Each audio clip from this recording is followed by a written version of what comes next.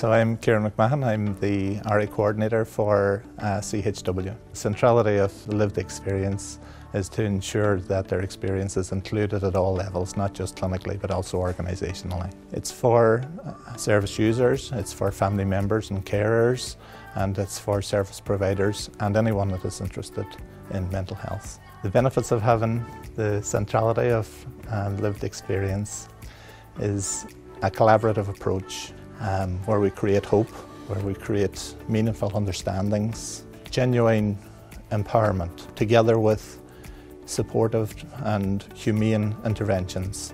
Then the benefits for better recovery outcomes are there. It means everything to me, and not just me, it means everything to everybody.